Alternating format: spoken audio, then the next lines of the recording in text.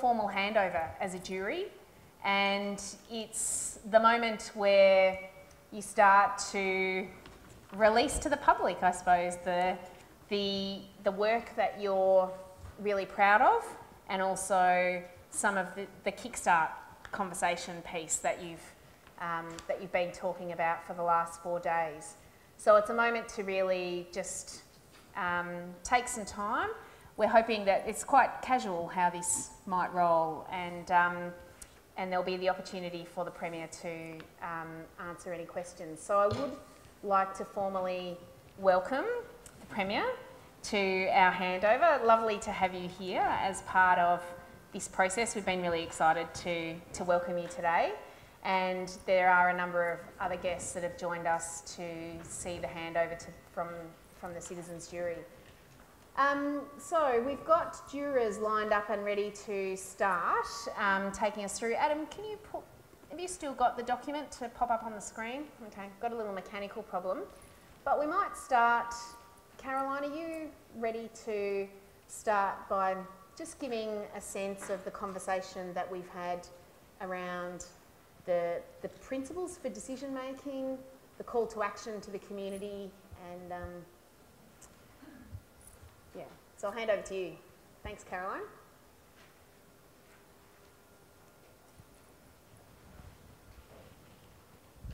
So one of the common feelings amongst the jury was, with such a complex issue, we wanted people to consider it in a really thoughtful and structured way. So we came up with some principles for decision making that we wanted everyone to keep in mind. Yeah, can you? Sorry, I just need my cheat sheet.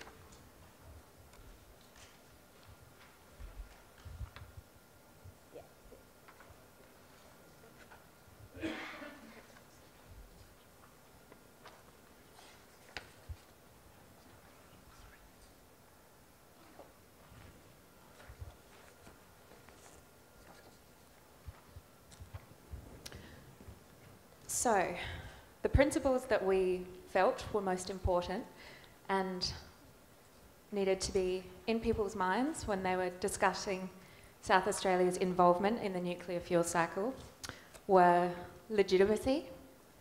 A legitimate decision must include all people. Inclusivity, there must be continual community consultation.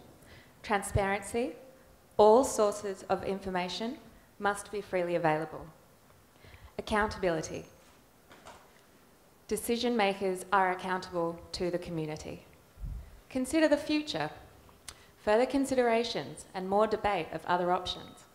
We must also consider future generations of South Australians through all stages. Distribution. Potential economic benefits must be shared and accessible to everyone. Ethical. All decisions should be ethically and morally sound. What's good, what's right, what matters. So we wanted people to keep these principles in mind when they're thinking about our involvement in the nuclear fuel cycle. And the main thing is we really want everyone to be involved. We all feel really passionately about this, and we want the wider community to as well. We wanted to put out a call to action to our fellow South Australians. We, the Citizens Jury, call on you, our fellow South Australians, to join us and be part of the process in shaping our state's future. This is a unique opportunity to be involved in the decision-making process in shaping the future for South Australia. Any future decision about the nuclear industry in our state will have long-term commitment and consequences. The decision will affect not just us, but future generations. We encourage you to get involved and participate with an open and inquiring mind. Your voice will shape the future of our state and and our descendants. Have your SA nuclear. That's a bit cheesy. But everyone's choice, everyone matters. Thank you. So, not sure how you want to go through this, Premier. We might start taking you through a bit more content, and as we go through, feel free to ask questions. So, the next chunk that we worked on as a jury was the section around safety, which was a really, really important part of our deliberations over the last 4 days. And I can't remember who's talking. Oh, Alicia, you're talking to safety, are you? No? Who's talking to safety? Daryl, there you are. Okay. Sorry. Yes, we looked considerably at the safety issue, and based on information that was provided to us from the various speakers that we had, people who from the Royal Commission who had actually attended a lot of the facilities around the world, people who have, like for example, the head of the geology in South Australia, and as we were presenting basically a précis of the report, we had to sort of put in it the main things that they said, and much of which was based on the process being a fairly safe one.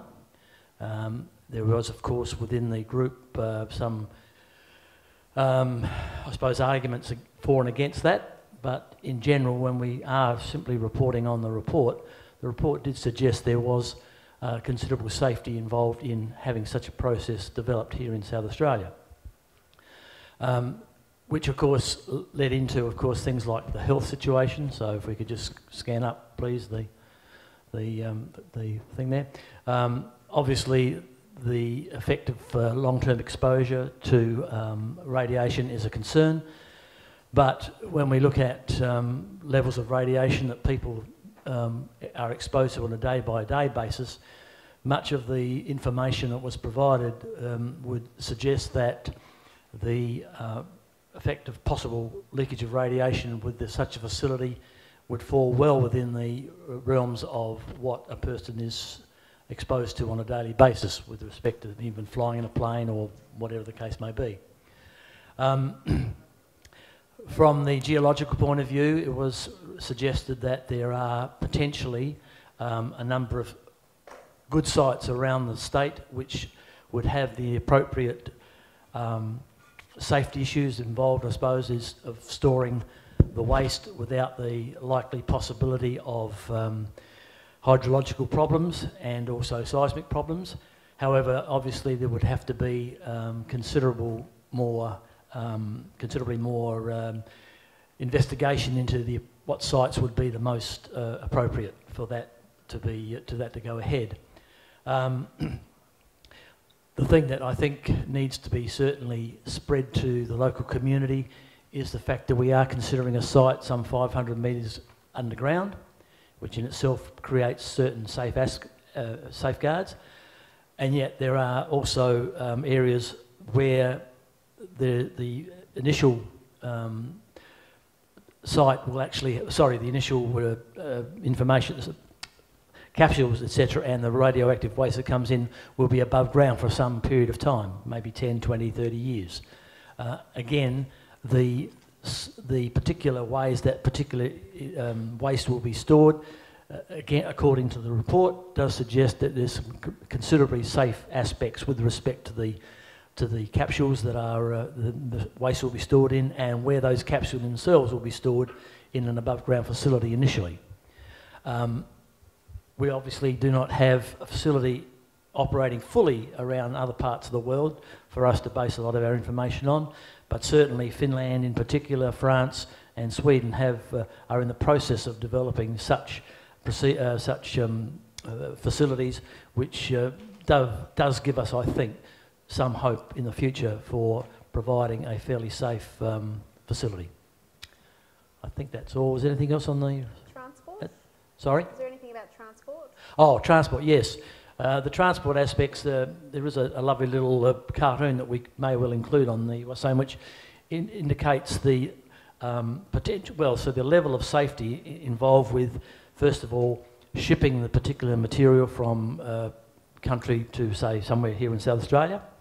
And then, of course, the transport of that material from that above ground storage facility after, say, 10, 20, 30 years to the actual below ground facility. Again, there is a suggestion that that particular procedures are considerably safe based on what the material will be stored in. And those particular things the particular storage facilities for that waste at that particular time has been subjected to considerable stress from a point of view of firing rockets at it, dropping it from great heights, etc., does suggest that they do provide a fairly safe place for that particular material to be stored in that particular time. And I think that's probably pretty close to what had there. I mean, there have been some accidents around the world with respect to some of the storage, but from what we have gleaned from the report, that there's, as it says there's no breach of the packages or release of harmful radiation as a result of that. We do obviously have to separate this from the disasters of Fukushima and Chernobyl and even Maralinga from that point of view, because we are not talking about nuclear explosions. We are talking about simply the safe storage of this particular material. Okay. Great. Good job, Daryl. Can I just ask a question about the earlier page? There was a reference to flora and fauna. So there is some uncertainty around the impacts on flora and fauna which warrant further study, as is done in Finland. Could you just explain that a little more? To be honest, I'm not fully aware of what that Finland study is. I mean, from a personal point of view, when we are looking at something 500 metres below the ground, I would think there would be certainly minimal impact in that regard. Again, maybe the above ground storage might be a slightly different situation with respect to some of the, smaller fauna, etc., that are around. So, Khatij, I can give you a specific response as well in relation to one of the witnesses provided us, the woman that works for Goldings. Is it Goldings? Lisa Van Golder. So one of the expert witnesses, she told us that in Finland, when she went over and did a study, the tour with the Royal Commission, in Finland they've started 20 years ago, they started a study of the leaf structure. So then they can compare the reaction of the flora and fauna over, in a longitudinal sense as well. And that was a real eye-opener. A lot of people hadn't thought about what the long-term impacts of radiation would be on flora and fauna in the region, because and then another one of the experts, Dr. Lowe, said that for us humans, that level of radiation may be safe, but for smaller animals like little marsupial mice, we don't know what the effects are on their gorgeous little bodies. Okay, so the idea is that that's a further study that should accompany any next step. Yep. Particularly in relationship to a site that may be chosen, more so than in general. Now, in relation to the sites, the next point there about geological and seismic stability, was there a view that work needed to occur before people would be comfortable taking a next step? I think probably that's the case. I mean, the interesting thing is there are three possible geological aspects that could be considered. First of all, there's obviously a hard rock situation. There's also a clay situation and even a salt situation that the head of the geological here in South Australia group said. And probably, I dare say, research would have to be carried out as to which one of those was probably better than the other. So. Sorry, just to add to that, I can't remember his name, but the chief geologist was saying that we've got fairly incomplete data about the geology of South Australia, and most of the data that's been gathered has been in relation to mining or searching for water sources, which is kind of the opposite of the sorts of data that we're looking for this kind of facility. It's looking for the absence of mineral resources. Exactly. So we wouldn't want to site something like this near an aquifer or in the middle of a gold deposit or whatever. So he did highlight that there's, while we do have world-class record keeping for our geological data, that there are still significant gaps in the quantity of data across the state. Excellent. Great, thanks, Daryl. Okay, so the next section of the report was about consent and trust. So the jury, this was something that has been really complex for us to, or for them to unpack, and but really some really fundamental concepts. So I'll hand over to Marcel, who's right next to you. Thank you. Again, thank you, Premier, for us taking part in this process. It was mentioned earlier in the principles that consent and engagement was paramount in any further progress of the nuclear fuel cycle. So while this section may not be as long verbally or in words, it is knitted in and interwoven throughout the whole document. So what we're saying is that there needs to be both broad social informed consent and specific community consent, notably if for those sites that may be or site that may host such a facility. So that has to be there. And also that the social consent is not given once, but it is ongoing for the life of that activity. So we've got some references, and that we are also calling as a call to arms under the principles is that all South Australians' opinions are valued. So you have to be informed or educated so that you can make such a decision. And also there's the opportunity to gain expert witnesses or view facilities in order to gain that information or education. We also believe in the importance of the Aboriginal and local community engagement and consent. We did talk a bit, quite a bit, strongly on the word engagement as versus consultation. So engagement was a more appropriate word, so we're quite strong on that. We're also aware for the community that the laws need to be changed for any new nuclear activity to be developed in South Australia, and we've referenced that. We've also noted that there is history of lack of community consent, and I guess engagement invariably leads to failure.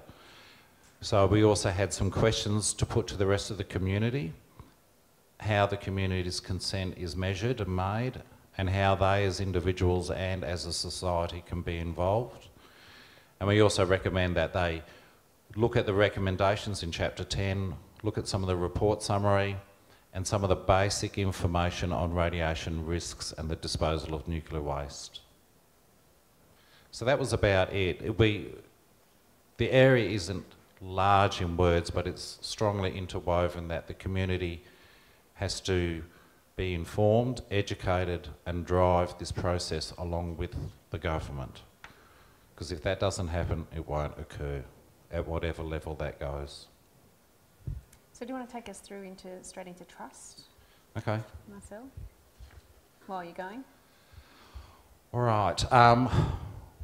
We highlighted again that there was a need, as the title says, this is vital for trust, accountability and transparency, and that we as a state and as citizens, we've got a choice as to whether or not we want to further engage. So that's referenced in the report. And we need to promote trust and transparency. It needs to be built in the design of any regulatory system moving forward if we do. And again, as part of the principles, the decision affects both future generations here in South Australia and the options for other nations for the management of their high-level used fuel waste. And that we need to consider, as mentioned under the principles, again, moral and ethical responsibilities are central to the ownership and the integrity of our decision. Do we think these actions are good? Do we think they are the right ones? And that was again referenced in the principles. We also noted in the report the international principle of radioactive waste management is that the society that generates it is responsible for it. but there is also those that are unable to manage their own waste, that they can contract that radioactive waste management process to another country. And again, a question, just to start those conversations. So we need to, the challenge is to build and maintain trust by avoiding repeating mistakes from the past through the lack of engagement and communications, such as Maralinga. So we report that the legislation in a specific item of legislation needs to be removed in order to encourage or finance construction or operation of a nuclear waste storage facility, and that further investigation cannot proceed without changing this legislation. So I think that is about it. I know there's a bit more. We also went, I'm not on the economics part, that's another section. But we also recommend that the removal of state level and or federal level legislation which currently prohibits the licensing of uranium processing activities needs to change to enable the commercial development of such items such as nuclear fuel leasing and nuclear power generation. So we need to, as a community, need to ensure that any measures put in place are what we want, and that we have the opportunity as the public to review any proposed changes to legislation similar to this process. So strong, active community engagement. Great, good job, well done. Okay, the last big section of the report was around the economics and the benefits and risks for the state. So Patrick's going to take us through that. Thank you. So we looked at the economics of specifically the establishing a used nuclear fuel and an intermediate level waste storage and disposal facility. And so we looked through the Royal Commission report and also heard from various economic experts. And basically the general gist of it is we found that the Royal Commission found that it's a very viable option and that there's a highly probable chance of good profits. However, the experts had mixed reviews. Some were saying that it wasn't as viable and some saying that there's too many assumptions and variables that still need to be researched into. So basically, we all thought that this area requires more research, and in particular there's legislation which restricts us from doing further research and talking with other countries to find out exactly how much of what and for how much we can actually get. There was also other factors such as uncertainty for the future, because we recognise that this is a long-term project and we don't know how many years before we start or if we start doing something like this, and that obviously poses challenges such as changes in technology or alternate solutions popping up. So basically we were left with more questions at the very end, and even though the Royal Commission report said that it's definitely highly profitable, there are definitely more questions that need to be asked and definitely further research that needs to be done into this area. So do I understand you to say that the way that you've tried to resolve the difference in the experts is to try and reduce this uncertainty about the assumptions that the experts have actually based their expert opinion on? And the key one is what essentially another country would be prepared to pay for this, and that would involve us having to have a more detailed discussion about that and actually get that commitment so that we could evaluate the real benefit, not the assumed benefit, if you like. That's correct. Yeah, okay, that's interesting. At the moment, the legislation, on one view of it, it's not entirely clear, prevents us from spending money to do that. Yeah, okay. So some of the questions we were left with was then also what are we going to do with the if we were to set up this waste facility, what would we do with the funds that were generated from it? We also talked about would this sort of facility affect the reputation of the area, both in tourism and trade. We also looked at what kind of reliance there was on countries to pre-commit, because obviously this is about upfront payments from countries to start building a facility like this. But yeah, those are some of the questions, and also such as workforce opportunities, skills and training. So all these questions need still answering. So yeah, it's definitely there's a lot of questions still to answer. So is it fair to say that a much clearer idea of the benefits you think would be necessary as we go into this next phase to assess people to have a look at it? Yes, I think basically just the assumptions that were in the Royal Commission just need to be just some of them made definite, so that we know exactly what figures we're working with and what timeframes we're working with more precisely, and then that will give us a better figure of what sort of profits we're looking at. Was there also a discussion about the costs that the state might have to commit to, or the Commonwealth for that matter, in the lead up to? Because I think it's pretty clear, and nobody would build one of these things unless you had a pre-commitment. So assuming that you didn't start building it until you had a pre-commitment. So was there a discussion about how much South Australia would have to spend to get to the point where we'd sign a deal with someone? Yeah, there was. These were figures somewhere in between $300 and $600 million. There were figures that were lower than that. Other economists were not sure exactly. So this is something which obviously has to be considered, whether these sort of funds what sort of figures are used. But yeah, that's another question again. How much it's going to cost to get to that point? So having some clarity about getting up to the point where you would potentially enter into a contract with a country, how much would South Australia have to spend? That's correct. Okay.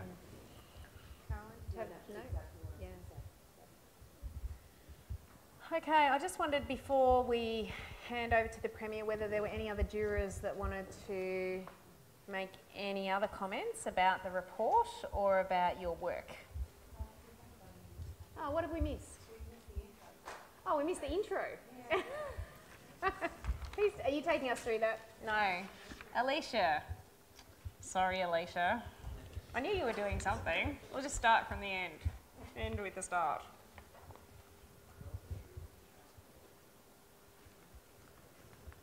Okay, so we just went through, Thanks. Thank you. So we started with letting the rest of South Australia know what our purpose here, what the citizens' jury is and what we're doing here, how we were chosen, how it was a random selection, and we have some figures there on the table that show the distribution of, like it was all the people here represent the South Australian community. Yep. We then went into the nuclear fuel cycle and just explaining kind of like an overall what is the nuclear fuel cycle. There we go. So we talked about the four main stages. So there's the mining and the milling, the enrichment and fuel fabrication, electricity generation, and then the used fuel management and storage. We wanted to make quite clear that the Royal Commission report recommended that the main key issue that South Australia should look to is the storage of fuel, used fuel, and that is the main focus of our citizens' jury. That was the main focus of the 4 days that we were here. So the Royal Commission report doesn't recommend that we produce nuclear energy or anything like that. We are just talking about the storage of waste. And I think that's it.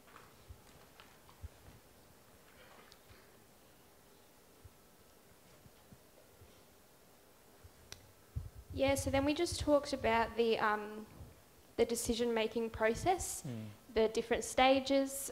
It's important for South Australian community to know that there are many. What we're doing here isn't saying yes or no. What we're doing is starting the conversation and putting forth the discussion that needs to be made. Great, good job. Thanks, Alicia. Excellent. So, with that, I just will open up just if there are any jurors that have any final comments, and then hand over to the Premier for his reflections, assessment of our work. I just wanted to say thank you for being brave enough to participate in a process which is very unique and involves the community in a really special and engaging way. So, yeah, thank you. Thank you. Thanks,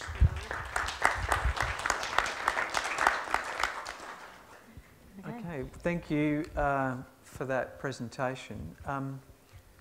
Before I start, I might just ask a few more questions about the report, because is there any sort of things, facts or graphs or pictures that leapt out of you? It was a bit of an aha moment where you sort of thought, oh, that really helped my understanding of this. The reason I asked that question is that now, after 4 days, you're actually much more informed than you were at the start. But the next phase is actually going out to the community, and they're going to start where you started.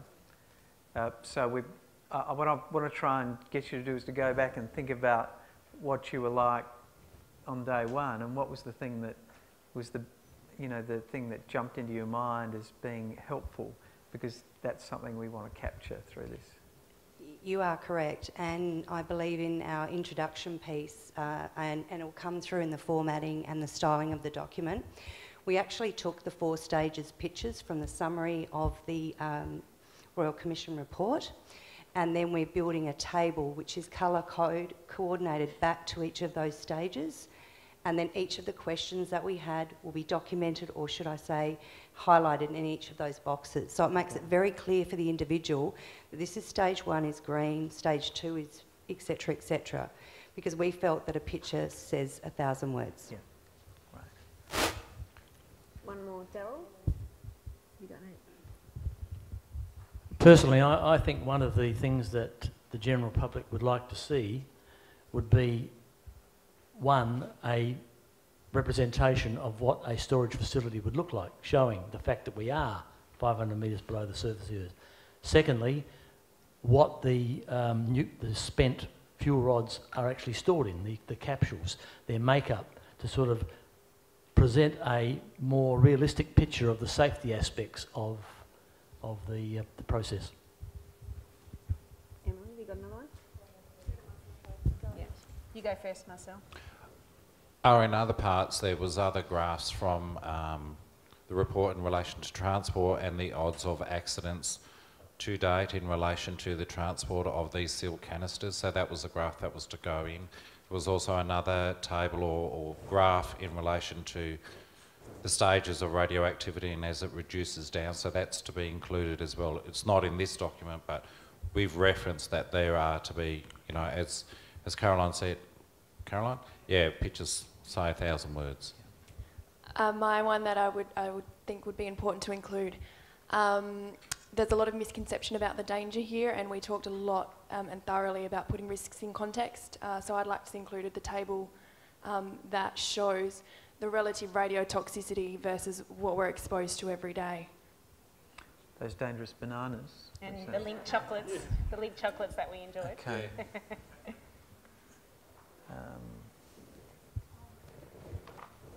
Oh, thanks, Marcel. We didn't have any information about the route the transport might take through the state. And I think that would be very important to the people living in the communities where such transport was passing. Excellent, thank you. And sorry, another one too, just maybe a diagram too of the proposed economic benefits of what we think it might be comparative to the money that the state already draws in from everything else. Yeah. So you comparing the I see. So giving people a relative picture on the relative size of this compared with what our existing revenue base is, because most people wouldn't know how much money comes into the state through revenue. Yeah, I said.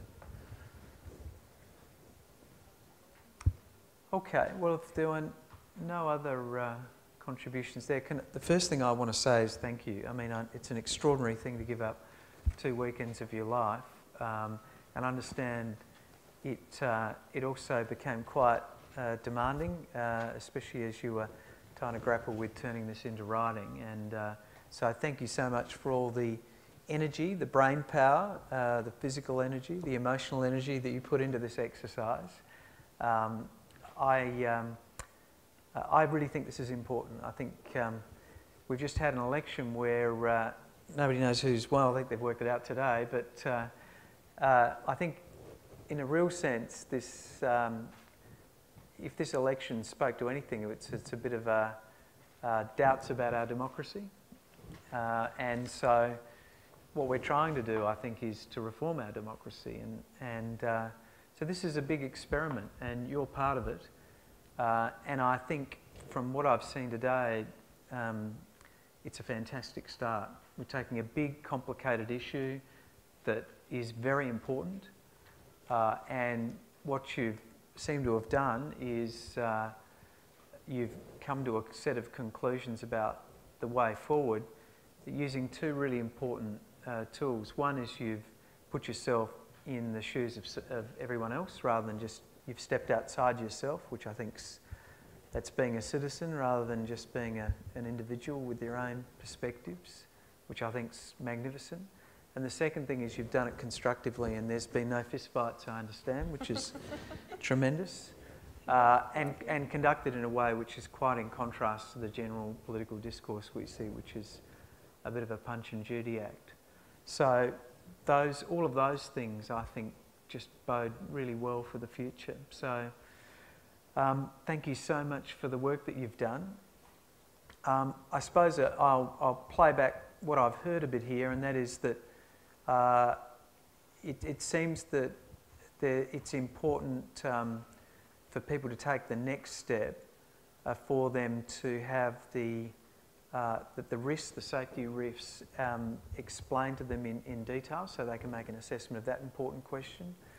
It's important that they have a much clearer and settled idea of the benefits and the potential costs for South Australia so they can make an evaluation of that. And it appears that you seem to be saying that you want citizens somehow to stay involved in this process at every step of the way. It seems what you've designed is a series of steps which are sort of go, no go, and then proceed with caution, go, no go, proceed with caution, and at any stage the community can retrieve the decision-making process. So that sounds like an intelligent way of going forward. And one thing I did hear when a conversation before I sat down was that somebody said that you wanted to continue to be part of the conversation. You don't want to be excluded from the conversation. Just when it goes over to the politicians to make a decision, you don't want that to be the end of it. You want to be able to have, it's conditional. You're conditionally handing the decision over to the politicians, not absolutely handing the decision over. So you have to keep checking in, which I think is a powerful observation. So I suppose from my perspective, what you've done is the very thing that we ask you to do, and that is produce a guide to allow the rest of the citizens to look at this report. One big thing it seems you've done is you've taken sort of the 4 areas to look at, you've taken 3 of them off the table, which will make the report easier to read because you're now just talking about waste, which the rest are sort of for another day and are not really part of the present consideration for the community. So that's a good thing. That'll reduce the size of people's consideration by about 75%, which is a good thing. There seems like there's some further investigations that we need to undertake and that we might have to change the legislation to give ourselves permission to do that. So that's the next bit of work that we will involve ourselves in. Obviously this will now be published. I'll present this to the Parliament, and we'll use this to guide the next steps that we take, in particular going out to the community between now and the end of the year, when I hope as many of you as possible will be able to participate in the 350-person citizens jury, which will be quite a thing to behold. So I think you've given us a wonderful start. So thank you so much for participating in this big experiment in reforming our democracy. And if we're able to be successful, I think South Australia will be leading the nation, in some respects leading the world in this way of resolving difficult questions. So thank you so much.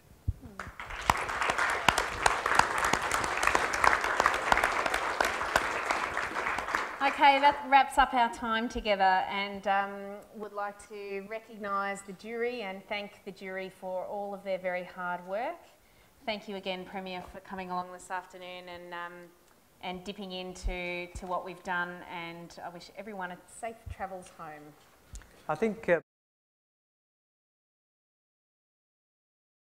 can I, on behalf of the jury and the government, thank you, Emily, and your team for the wonderful work you've done.